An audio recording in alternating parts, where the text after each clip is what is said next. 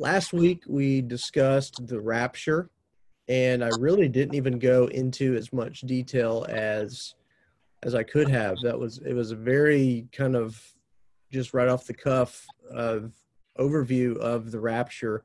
And so what I thought I would do before we jump into today, which the topic is this age and the age to come, I thought what I would do is just give a really brief overview of last week. There were some things I wasn't able to cover, but I'm going to do it in a very abbreviated way to segue into our lesson today. So Josh, by the way, if you want to go back and watch the class, you can do that on our YouTube page. You can also do that by the previous email that was sent out to the church included my notes for the class. And in those notes included some scriptures we didn't have time to get to.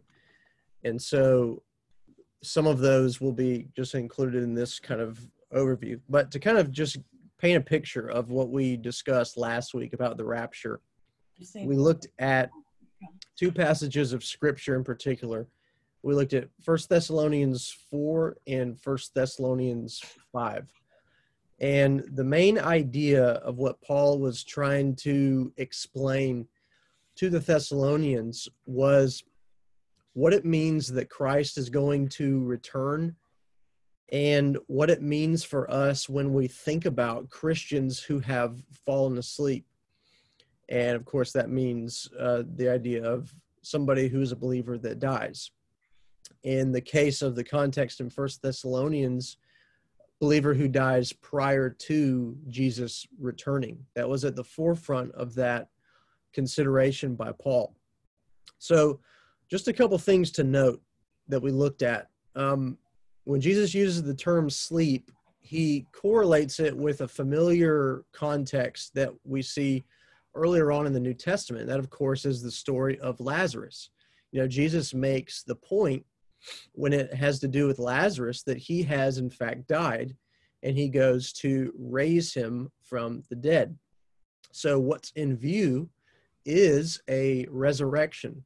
What is the remedy for Lazarus having fallen asleep or having died? The remedy is a resurrection from the dead. The same thing is happening in 1 Thessalonians 4. When Paul talks about Jesus returning, he uses the language that we will be caught up with Jesus.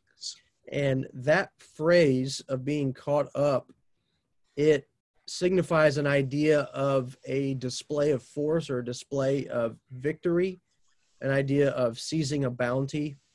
So it's nothing similar to an idea of a secret or quiet or invisible event, which matters for us because that's the main argument being made in dispensationalism, is that you have in 1 Thessalonians 4 a secret rapture event where the problem is all of these things are nothing secret at all. Everything is this grand displayed event. Josh, you better eat your glasses.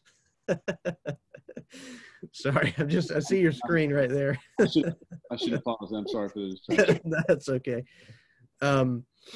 So that's the idea, that Paul wants us to understand that this, in fact, is an event that is grand, that is visible, that is loud, if we want to use that phrase too, because this is a cry of command, a sound of a trumpet. So this is certainly a grand event that we should look forward to. He also makes the point that when we meet the Lord in the air, he says, and so we will always be with the Lord. Now, what matters with him saying a phrase like that is that Paul wants us to understand that whatever it is that's happening in 1 Thessalonians 4 is an event of finality. It's an event of consummation. We'll meet the Lord in the air, and so, conclusion, we will always be with the Lord. So he wants us to understand that whatever is being explained by him in that passage is in terms of final. It's not a temporal, it's not an intermediate period of time being explained. It's a moment of finality. And when we think about the structure of Paul's words, bringing all that together, it means this. At the very least, a secret rapture event that is a temporal event, not to be confused with Jesus' second coming, is a questionable interpretation at best, and I think a problematic one that doesn't work at the end of the day in the final analysis. So that was our conclusion, was that whatever the rapture is, we don't want to deny that there is one, but we do want to deny the way it's explained by dispensationalism, and that is, it is the secret event that takes the church away from the earth for this intermediate point of time, and Jesus returns in some way, but it's not actually his second coming, which we become familiar to referring to in all of our historic creeds and confessions, including what we read in the broad scope of the New Testament. And then we got to 1 Thessalonians 5, and dispensational theology makes a point that, well, 1 Thessalonians 4 is about the rapture. 1 Thessalonians 5 is about Jesus' second coming. But we also covered that there's no reason for us to look at the structure of these two chapters and think that Paul is talking about two completely different events. It's better that we look at these structures of the two chapters not as a shift in thought, but as a shift in time frame. So Paul explains the what of Jesus' second coming, 1 Thessalonians 4, what we have to look forward to. And then he explains the when in 1 Thessalonians 5. And he does it primarily not by saying, here's all the things you need to look out for, but he makes the point that what you should be concerned with is living for the Lord. Because if you're not, the day is going to creep upon you like a thief in the night. And then he makes the point, but we are not like those who are drunk or anything like that. We are those who await for Jesus, that whether we die or whether we live, we will live with him and live for him. So that's the point he makes in verse 4 of 1 Thessalonians 5. But you are not in darkness, brothers, for that day to surprise you like a thief.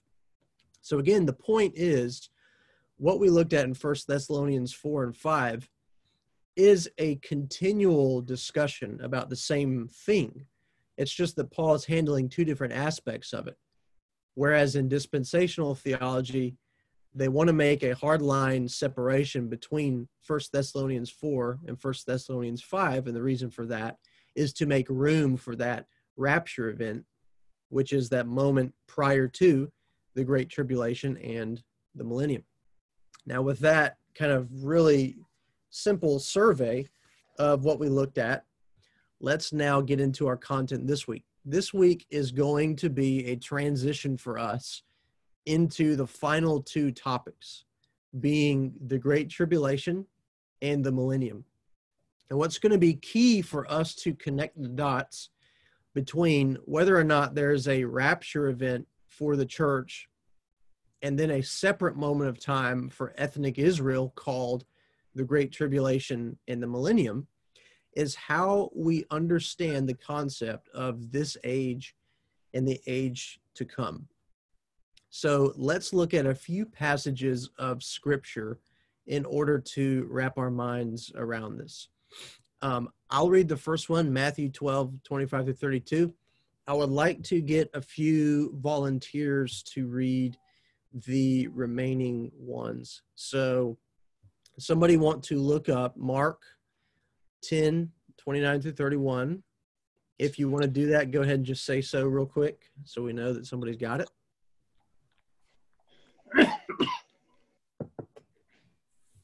I'll take it. All right, cool. Thank you. Luke 20:34-36. Okay, I'll take that one. All right. I think our microphones turned off. I don't think so. I haven't muted anybody. Yeah, if you are talking and we can't hear you, make sure you're not muted, but you shouldn't be, unless you muted yourself. Okay, so we got Mark, we got Luke. Now, 1 Corinthians 2:6-8. Somebody want to take that? Laura's got it. Okay.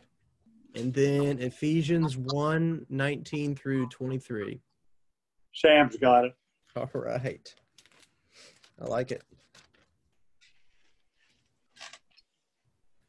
Okay, while you guys are finding your places there, I will go ahead and read for us Matthew 12:25 through 32.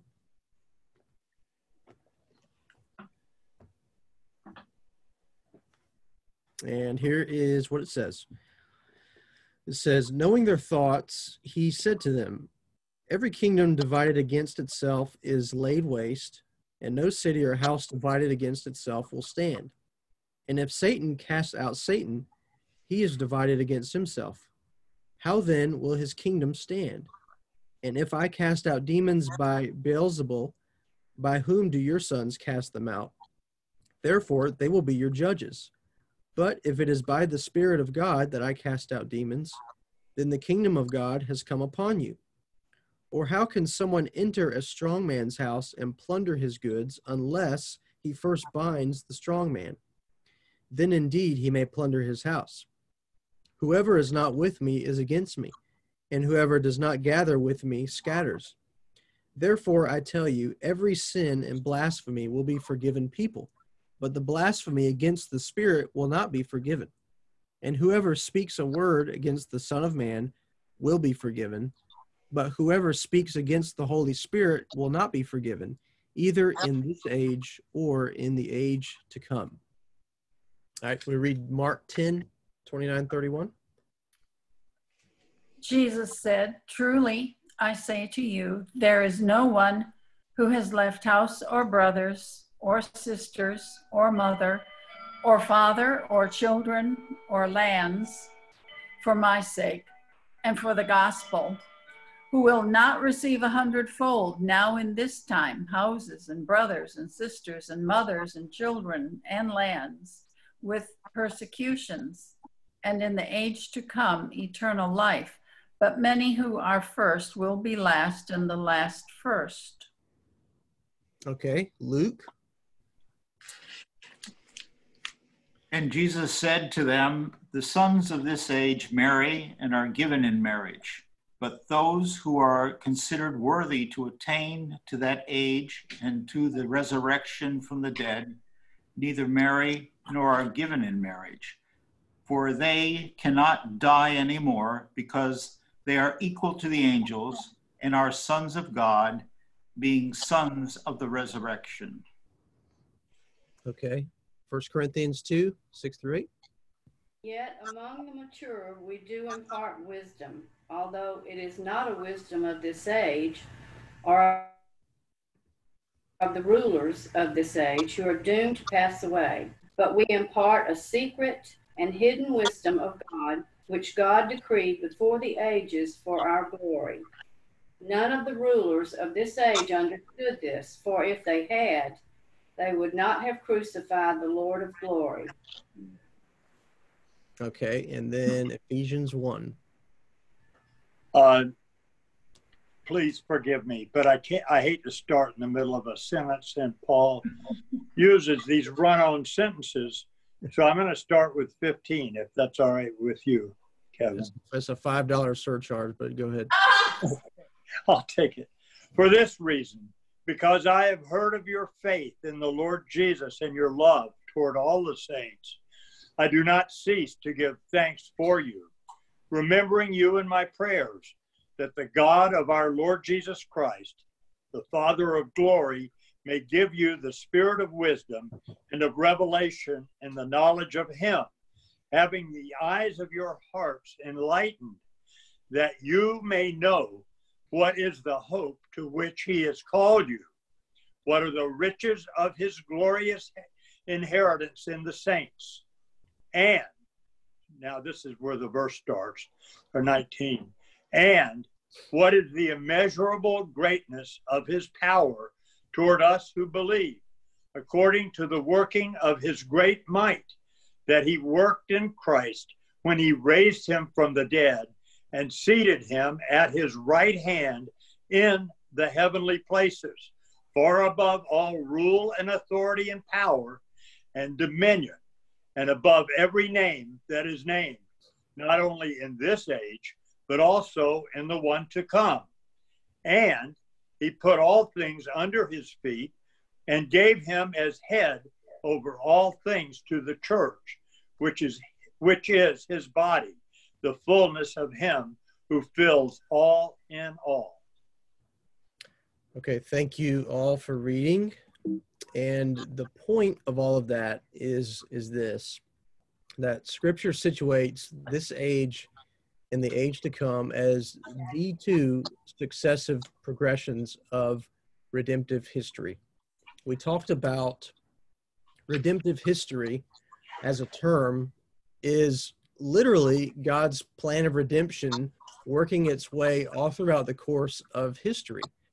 And the emphasis on that is that God has one plan in mind, not a plan B, not a revision or anything of the sort, not a secret secondary plan, but one plan working itself out all the way from what we read in Genesis to the final words in the book of Revelation. This is what we call redemptive history, and it's centered upon the person and work of Christ. Now, that could be used as another way for us to just describe the gospel message as a whole, beyond just the life of Jesus, which we read in the Gospels, but the full content and significance of his life. But the reason we want to make that emphasis about redemptive history is because when you get to dispensational theology, while they might accept the term redemptive history, there's a repeated insistence that what we are experiencing now, as they describe it as the church age, is this secondary plan. This, before it came to be a reality, it was totally unknown, totally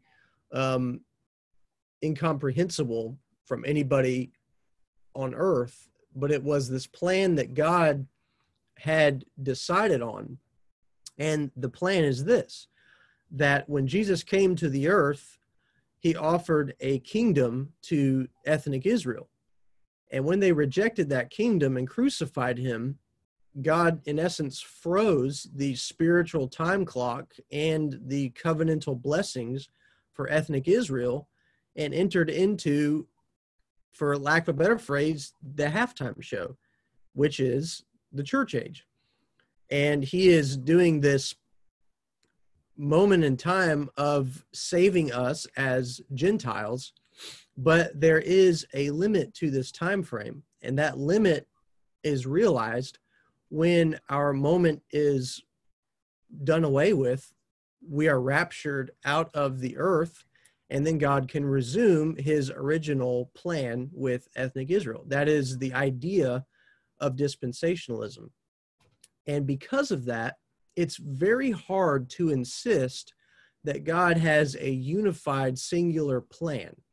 So they might say the way that we are redeemed, or in general, redemptive history is one plan, but when you really get down to it, in dispensational theology, it's really two plans happening, and they're running linear. They're running alongside each other. They never cross or intertwine, because you have to keep God's plan with the Gentiles or the church separate from God's plan for ethnic Israel. Now, we read those verses because Scripture not only speaks of redemptive history as this age and the age to come, but Scripture also speaks of it as universal realities that transcend somebody's ethnicity. The reason that matters is because we can understand that this age and the age to come has to do with God's one unified plan instead of two separate plans that some apply to Israel, some apply to the church. For example, we read in Matthew 12:32 that the difference between this age and the age to come is the reality of forgiveness of sins. That means that whatever this age to come is, when it is realized, goes beyond the scope of a chance for forgiveness, if we want to put it that way. In Mark, we read that eternal life, the granting of eternal life, is fully realized in the age to come. So again, whatever the age to come is, goes beyond the scope of any so-called moment or chance to be saved. In Luke 20, we read that this age and the age to come depicts when marriage is a reality and when we have moved beyond the shadow of marriage to the substance of marriage, which is Christ and his bride. 1 Corinthians, this age and the age to come, is the difference between the here and now working and practice of wisdom, and then when we move to a point where we walk by sight and see by sight, as opposed to walking by faith in anticipation of what's to come. And then finally, in Ephesians, we read that Jesus, as the centerpiece of it all, his reign and his dominion not only applies to the age to come, which we're waiting for, but in looking at it from the other perspective, his reign and dominion also is a reality in this present age. So when we bring those two together, we should at least not be looking for some additional dispensation or some additional time period that's going to happen between what is going on now and what is eventually going to happen when we have the consummation of all things. Because since we are living and breathing and existing in this age, what we are waiting for, according to the full scope of Scripture, we're waiting for the age to come. And if the age to come is a moment in time where the normal workings of forgiveness, eternal life, marriage, and wisdom are no longer needed in the temporal sense, then that means we can't be waiting on anything short of or less than the full consummation of all things. Resurrection from the dead, no more sin, no more suffering, no more death. And if that's the case, then it makes no sense for us to insist that before this finality happens, when Jesus returns and makes all things new, there's actually going to be a few more temporal time periods that are taking place, such as the rapture, which we read about last week, and then at least a 7-year tribulation on earth, and then at least a 1,000-year reign on earth, all of that before Jesus makes all things new. Again, the insistence on this age and age to come makes it hard to kind of shoehorn in those additional moments of time.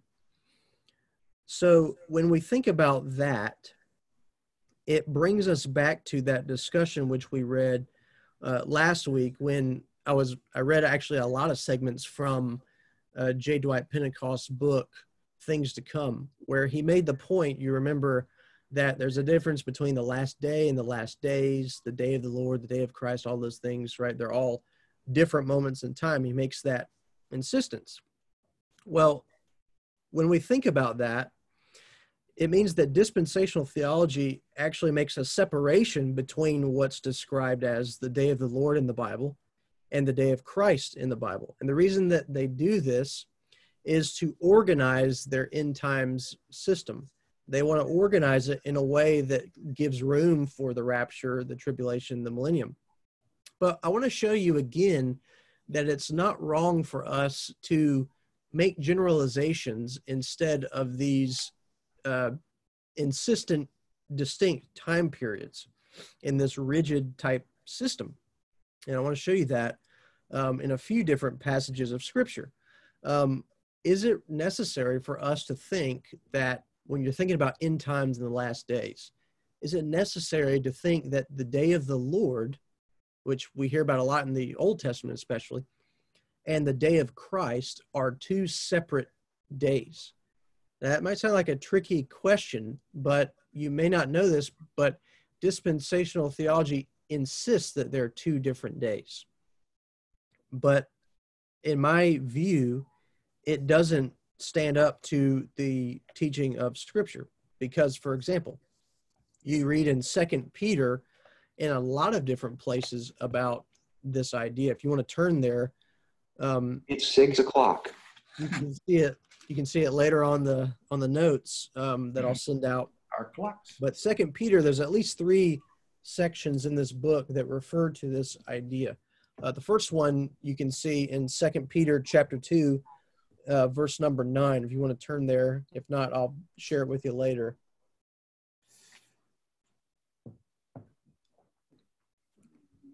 But this idea of this day that we're waiting on, Peter describes in verse number 9 of chapter 2 in 2 Peter. He says this, "Then the Lord knows how to rescue the godly from trials and to keep the unrighteous under punishment until the day of judgment."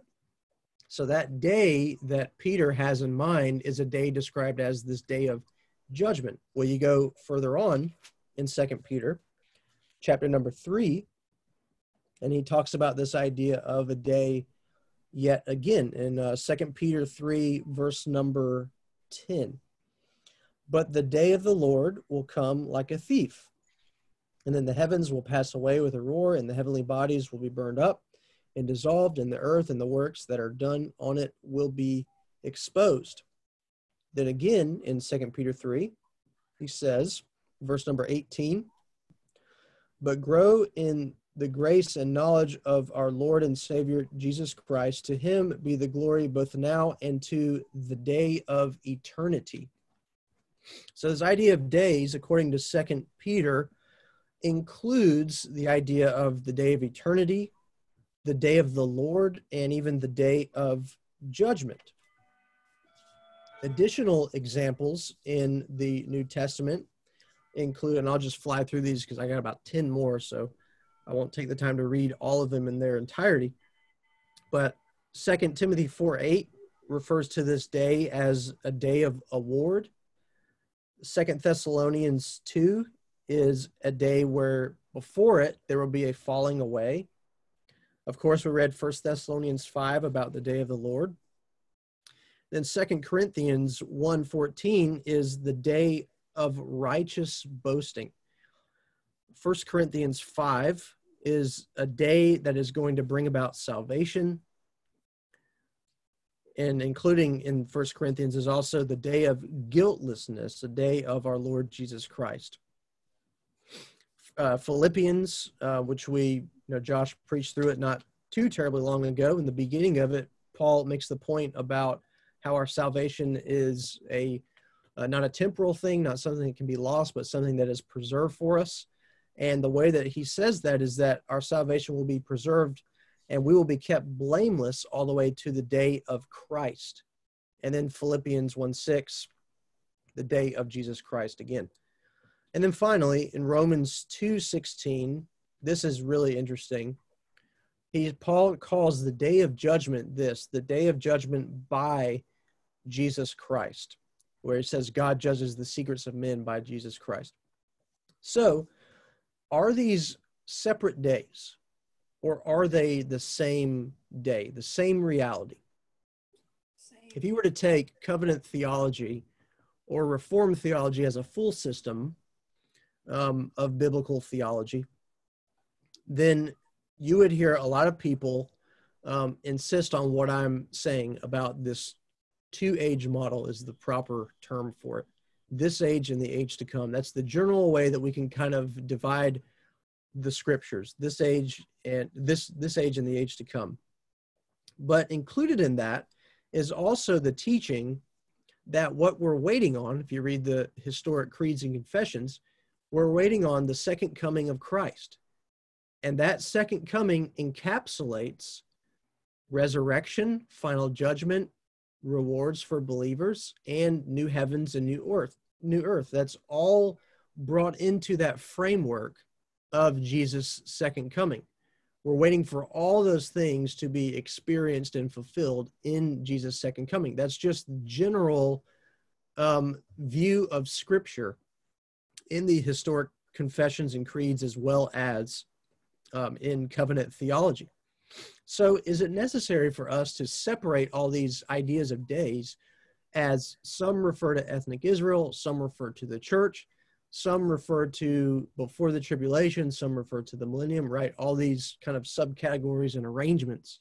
Is it necessary for us to do that? Well, I think that what you have in the New Testament is just an example of redemptive historical language. It's not necessary for us to think that all those scriptures I just read are talking about different events for different days. Rather, they're talking about the same day with redemptive historical language. If that's true, that means that the day of the Lord and the day of Christ are the same days. They're not two different days, as is argued in dispensationalism. The argument is that in dispensationalism, the day of Christ refers to everything that has to do with blessing and reward for the church. So it's a judgment, but it's a judgment that doesn't have any condemnation, doesn't have any punishment. It's a judgment for rewards and things like that. Whereas the day of the Lord has to do with the final judgment, or it has to do with the time of tribulation for ethnic Israel. In my mind, it's kind of a bizarre, unnecessary division being made that, again, it's just not necessary. But an example of how this happens, where you see ideas that are ascribed to God in general or the Lord in the Old Testament, and then other ideas that are ascribed to Christ, well, we see this happening in several different instances in the Bible as just an example of redemptive historical language. For example, Genesis 1 in the Old Testament, broadly speaking, refer to God as the creator, right? There's no explicit reference to Jesus Christ is the creator of heavens and earth in the Old Testament, at least worded explicitly. But it is explicit when you get to the New Testament that Jesus Christ is the creator. Jesus Christ is divine. He is God. Well, we could do what is typical in dispensationalism and say, well, see, there's creation as it refers to God, and then there's this different kind of creation that refers to Jesus. Like Jesus is the creator in this sense, God's the creator in this sense. Well, of course, no dispensationalist does that, because then you run into a huge problem. You're talking about two different gods, two different creation events. And of course, they wouldn't say that. They would say, well, Scripture tells us in the New Testament that what we see happening in the Old Testament involves and relates to Jesus Christ himself. You see that in the New Testament with the grand language that you see, such as in the beginning of Hebrews or Colossians or even Ephesians, about Jesus as the creator. So this is just an example of redemptive historical language. When you have the creation account in the Old Testament ascribed to God, and then in the New Testament ascribed to Jesus. They're not two different creation accounts. It's just the redemptive historical implications that Jesus is divine and therefore takes part and is the creator himself. Well, the same thing can be said about the day of the Lord and the day of Christ in the Old and New Testament. It's just an example of redemptive historical language. It's not two different days, two different events, two different people groups. It's the same day, but it's ascribed to Christ. And that best example of that is in Romans 2:16, that the day of judgment is when God judges the secrets of men by Christ Jesus. The day of Christ, the day of the Lord, one and the same. And when we understand that, it starts to become unnecessary for us to make all these fine-tooth comb distinctions and divisions, which we're starting to see again and again in dispensational theology.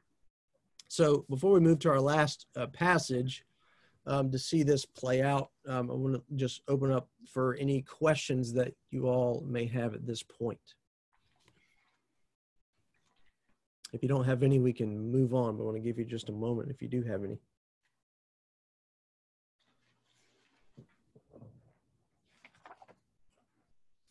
Okay, moving on. So our last passage that we're going to look at is what we looked at very briefly last week, but we didn't get into the nitty-gritty of it. We will today in our last few minutes together. 1 Corinthians 15. Nobody argues the fact that 1 Corinthians 15 refers to the resurrection. But the issue is this. I want to read this quote to you from J. Dwight Pentecost. He says this. He's talking about the resurrection, but the problem is he's talking about not one, not two, not three, not four, but 5 different resurrections. Here's what he says. The order of events in the resurrection program would be this. First, the resurrection of Christ as the beginning of the resurrection program. Second, the resurrection of the church. The resurrection of the church-age saints at the rapture. Third, the resurrection of the tribulation period saints, together with 4, the resurrection of the Old Testament saints at the second advent of Christ to the earth. And finally, 5th, the end of the millennial age of the unsaved dead at the end of the millennial age. So he says this, the first 4 stages of resurrection would all be included as a resurrection to life, inasmuch as all who receive eternal life, and the last resurrection would be resurrection unto damnation, inasmuch as all receive eternal judgment at that time. So he makes this point. In dispensationalism, there are 5 different periods of time where resurrections are occurring. 4 of those refer to believers, whether they're Jews or Gentiles. And their resurrection and judgment has all to do with reward, no idea of punishment or damnation. And then the final resurrection refers to everybody that's unsaved. So what you have essentially in dispensationalism are 5 different moments in time where a resurrection happens. That is incredibly different from what you have in historical theology through, again, confessions and creeds, that we believe in the resurrection of the dead, and Jesus is going to return to judge the living and the dead. There's no mention of 5 different time periods. And what's more here is that these time periods are at least divided in some way by 1,000 years. Because he says, what you read in 1 Thessalonians 4, that's the rapture, that's one resurrection. Then you have a resurrection for people during the tribulation period. Then you have another one for the tribulation or for the millennial period. And then finally, you have another one for the final judgment, which is only unbelievers. Now, again, it's very complicated. It's an incredibly complicated system to view the scriptures this way, and it's distinctions and divisions that are entirely unnecessary. And when we're looking at 1 Corinthians 15, what is brought up here is, does Paul leave room for 4 or 5 different resurrections? Is that really what's being described here? So we're going to just kind of survey the chapter in our last couple minutes together. But you can look with me especially at verse number 20 in 1 Corinthians 15. In verse number 20 through 27, I'll just read it for us very quickly here. It says this. But in fact, Christ has been raised from the dead, the first fruits of those who have fallen asleep. For as by a man came death, by a man has come also the resurrection of the dead. For as in Adam all die, so also in Christ shall all be made alive, but each in his own order. Christ the firstfruits, then at his coming those who belong to Christ. Then comes the end, when he delivers the kingdom to God the Father, after destroying every rule and every authority and power. For he must reign until he has put all his enemies under his feet. The last enemy to be destroyed is death. For God has put all things in subjection under his feet. But when it says all things are put in subjection, it is plain that he is accepted who put all things in subjection under him. I'll go ahead and read 28 as well. When all things are subjected to him, then the Son himself will also be subjected to him who put all things in subjection under him, that God may be all in all. So, is this referring to the same thing that we read in 1 Thessalonians 4 and 5? Remember, the argument being made in 1 Thessalonians 4 and 5 with dispensationalists is that whatever resurrection is being referred to is only referring to the church, not referring to ethnic Israel, not referring to non-believers, only referring to the church. And the reason for that is all the church has to be resurrected because they got to be raptured and moved off the earth because they're not going to participate in the Great Tribulation. That's the rationale for it. But I want you to notice a couple things here in this passage.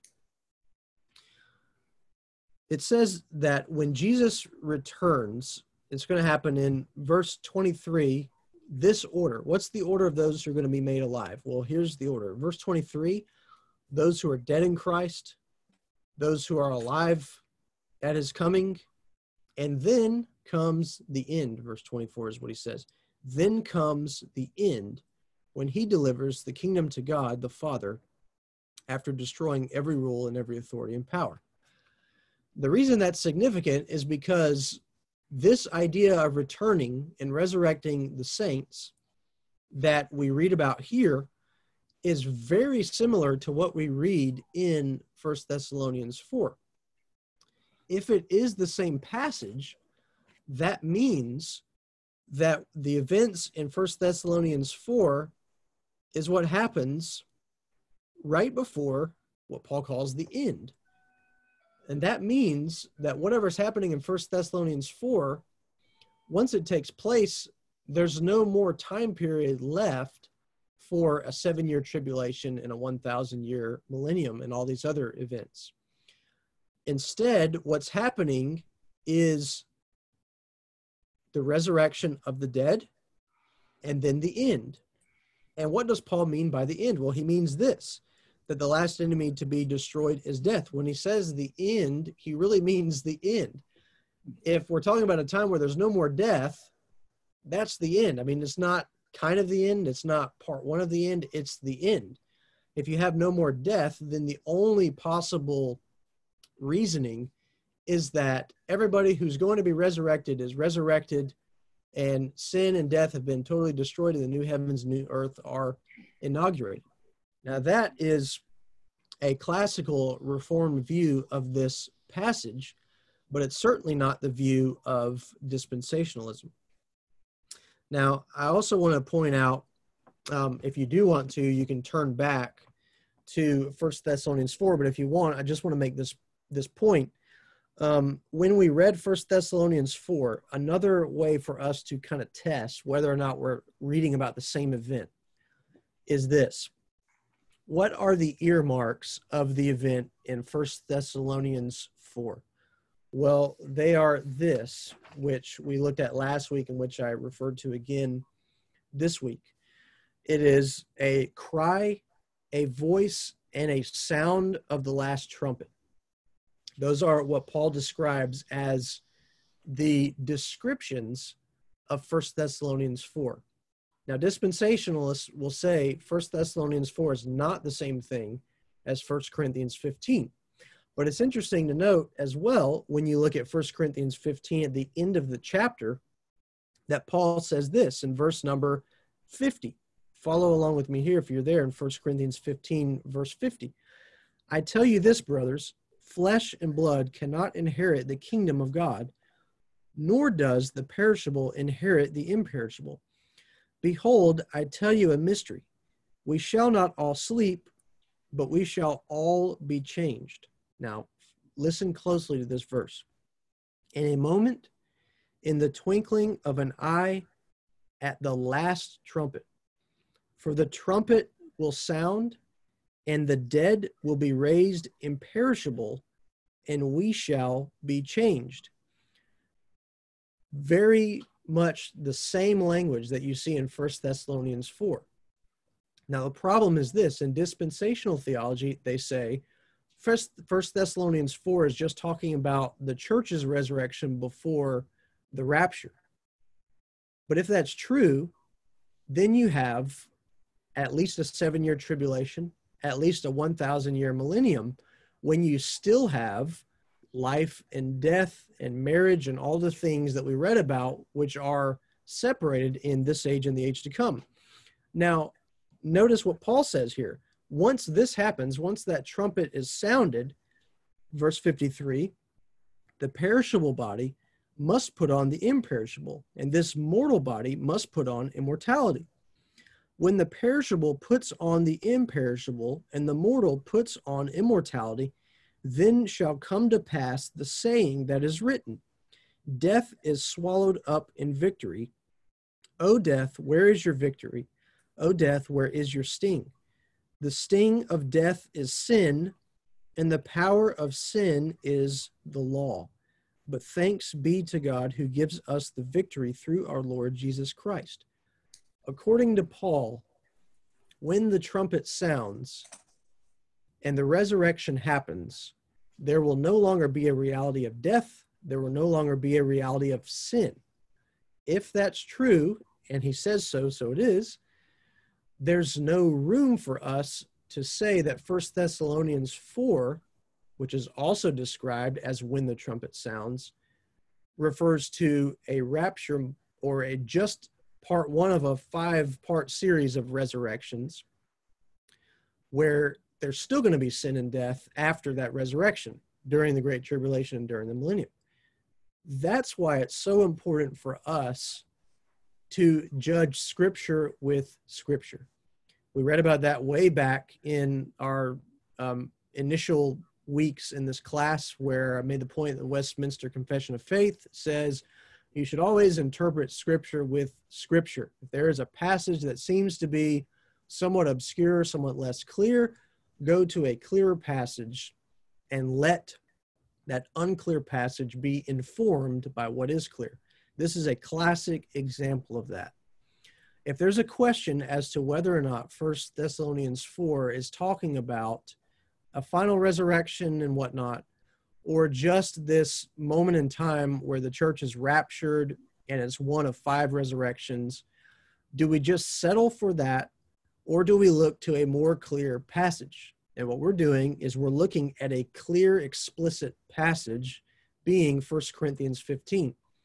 When we put them side by side, the description is the same. You have Jesus returning with the first fruits and those at his coming, those who belong to Christ.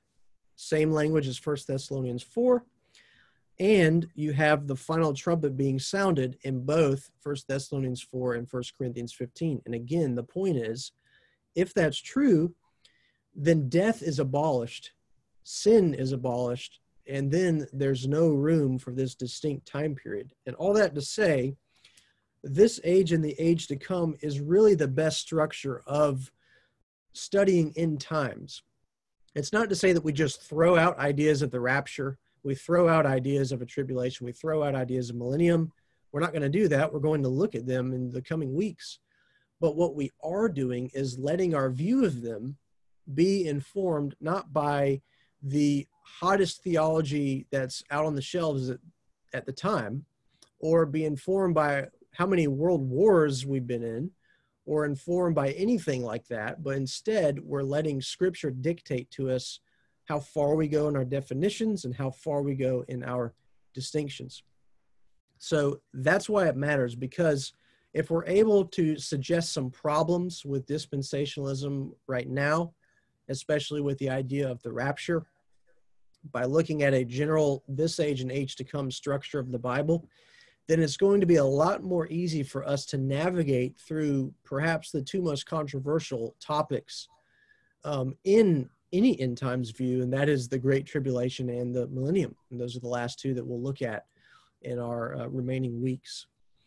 So I'll show you this. We are almost done. I mean, we're definitely like now pushing 2/3 of the way through. So you see what we have left. We're going to spend 2 sessions on the Great Tribulation. which really it's the best way to understand it is we're basically doing the what of the Great Tribulation and the when. And then for the millennium, same idea, the what and the when. And then we'll have a final class together, Lord willing. For further reading, I would really commend this to you the most. Most of the distinctions and even a lot of the scriptures that I looked at here when I was making the points earlier about this age and the age to come, they came straight from Professor Riddlebarger in his book, Millennialism. Highly commend that book to you. It's excellent. And again, I made the point that this man grew up as a dispensationalist. And so he's very sympathetic to dispensationalism. He understands the argument. He understands the points that are being made. And he does just really a great job of offering biblical evidence to refute a lot of the classical dispensationalism understandings. And now I hope you're ready for this, because for next week, I have a huge list for you. Any of these will be great, but probably the one that's going to give you the most bang for your buck is one of my favorite books of all time. It's the very top one, The Last Days According to Jesus. Now, if you're not an avid reader, and if you don't feel like you can finish an entire book before next week, then you're setting your bar way too low. No. There's actually a video lecture series of The Last Days According to Jesus. Would highly commend that to you, because R.C. Sproul really challenges the majority report about the Great Tribulation, which of course is dispensational theology. When you're in all of the books and movies and evangelical pop culture, then your voice is the loudest. And that's certainly the case in dispensationalism. So most ideas that we hear about the end times or about a great tribulation or a mark of the beast and all those kind of things, that's all dispensational theology. And R.C. Sproul really challenges that. I don't agree with everything he says, but who am I to question the great Dr. Sproul? Another book that is very, very similar to R.C. Sproul's, but one that spends more time on the millennium. So the next one, An Eschatology of Victory, is great, not only for the Great Tribulation, but also for the millennium. So this book list here is going to basically stay the same for the rest of our time together.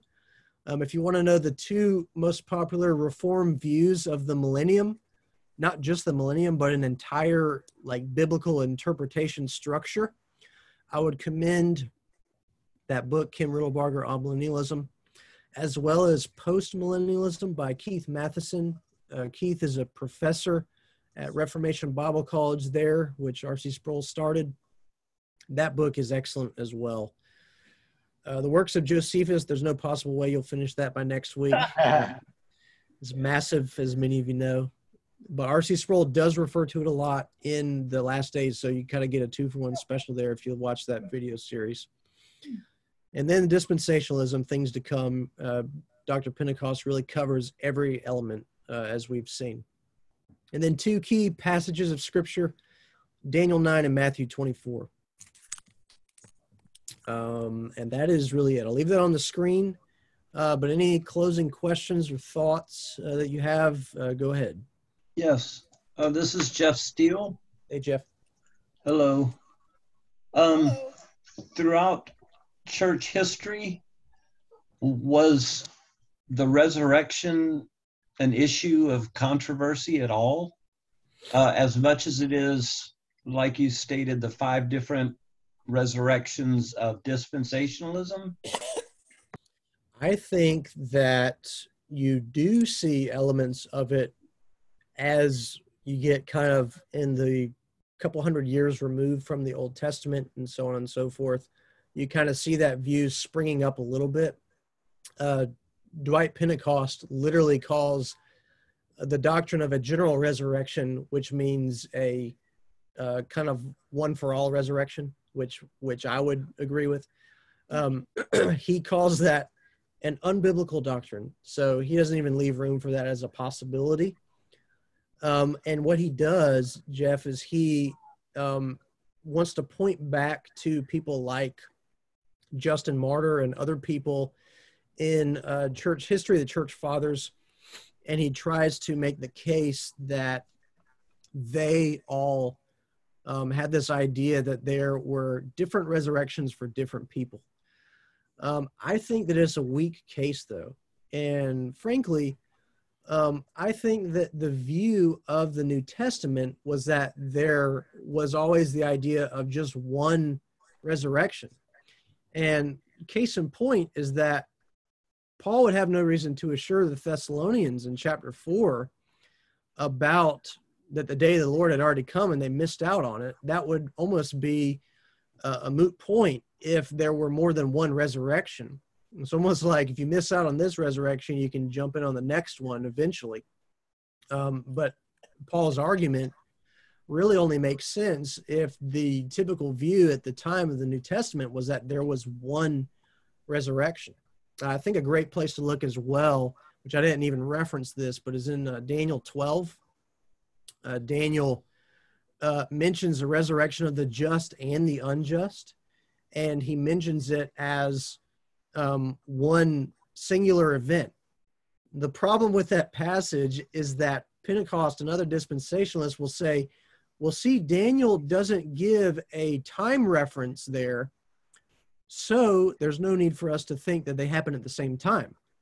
Well, that's a terrible rationale, because really we should be saying the opposite. We should be saying, since Daniel doesn't make a distinct separation between this resurrection of the just and the unjust, we have no reason to think that they're two separate time periods. So that's another passage of scripture there. But to answer your question, I don't really think that it was a predominant view happening. If anything, there was an idea that you could potentially have Christians saved before the millennium that would be resurrected unto the millennium to participate in that.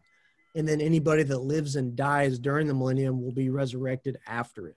I think that's about as far as you could really see ideas, wheels turning in church history, but I don't see evidence, at least in my limited scope here, of this early view that ethnic Israel had one resurrection, the church had another, and you had all these different divisions like that.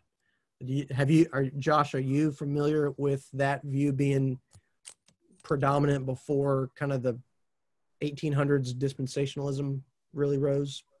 No, not that one. I think what you mentioned here just a minute ago, that in the context of the millennium, which I know we'll get to this, Revelation 20 does mention a first resurrection and a second resurrection. And there was a difference of opinion on what that referred to. Many of the early fathers were premillennial, but they weren't there was not a dispensationalism, a dispensational premillennial. It's the classic view of that Christ would reign for 1,000 years, literally on the earth, or physically. But you have others like Augustine who see that more in keeping with the symbolism and figurative language of Revelation. So the first resurrection, perhaps referring to the believer's death, being with Christ, and then the second resurrection being the general resurrection. Others would say the first resurrection refers to our regeneration. You know, we are born again, brought from spiritual death, and then that second resurrection refers to the general resurrection. But again, I think, as you mentioned the creeds earlier, we confess simply the resurrection from the dead. Right, and that is that kind of emphasis there. Yeah, good point. And by the way, if you all are not very keen on amillennialism, postmillennialism, premillennial, all those phrases, that is our first first on the docket next class. We're going to do a survey of what those mean, how they're alike, how they're different, to set the stage for our discussion about the Great Tribulation and the millennium. Anybody have any other questions before we close? Yes, I have a question. Yes. Have you thought about, what's your thought of the dating of Revelation? Is it before 70 AD or after? It really depends on what day of the week you're talking to me. that's my honest answer. And I'll give a better answer to that. Seriously, I have toyed back and forth with which one seems to be right. I think on a normal day, I would say it's post 70 AD. But I do understand that argument that Revelation was written before 70 AD, and I certainly do think that it is possible. But I'm not resolved in that view yet. Yeah, If I talk to Harold long enough, though, I will be. So, Oh, boy. I've got a quick question. yes. Are any of these resources available in the church library? They are, you know what, I'll go over there and look, because I'm actually here at the building. I'm not 100% sure. Actually, I take that back. I have seen The Last Days According to Jesus on the bookshelf, so I do know that's here. The lecture series or the book? The book. Ah, Yeah, the book is here. The book obviously goes into way more detail than the lectures, but the lectures are great, especially for like a from now to next week thing. yeah. I'll go take a look at. I would probably imagine that Millennialism book would be there. Josephus is probably there. I'll look before I leave to see. Thank you. Yeah. I've got a couple of those right behind you, Kevin, that we can make available as well. Yeah, and I do have all of them obviously myself as well, so I could always like scan pages or whatever and send them out upon request or let you borrow them. I think that lecture series too might be free right now. I'm not sure. Good. First dibs. I'm sorry. Go ahead. First dibs. Yeah, that lecture series was already one of the free ones, so I know that it's definitely free to watch. Okay, anything else? Yes. Josh was wondering if you were using a coaster when you placed your cup on his desk. I'm sorry, I had to. I would have, but I don't see one, so. I'm sorry. Use one of Josh's books. Okay, anything else? All right, well, as always, thank you all for your participation. Great to be able to do this with you week after week. Thank you. Yes, absolutely, very welcome. Josh, would you like to close us out in prayer? Be happy to. It's good to see you all.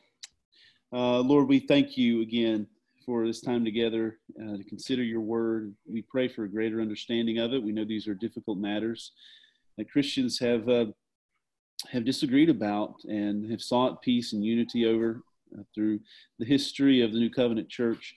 But we do pray for greater understanding, a greater measure of your Spirit, so that we might know, understand your word and trust you for it. We thank you for Kevin and how you've gifted him.